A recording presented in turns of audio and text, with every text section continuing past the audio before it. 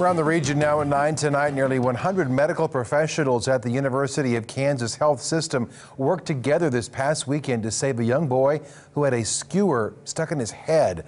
A 10-year-old boy was playing in his treehouse in Harrisonville, Missouri, when a swarm of yellow jackets began to attack him and his friends.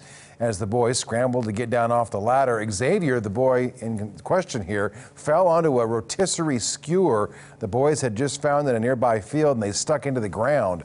Doctors spent hours gathering information from brain surgeons and other specialists on how to fix this before the surgery, but everything went well, and Xavier is now out of the hospital and resting comfortably. The story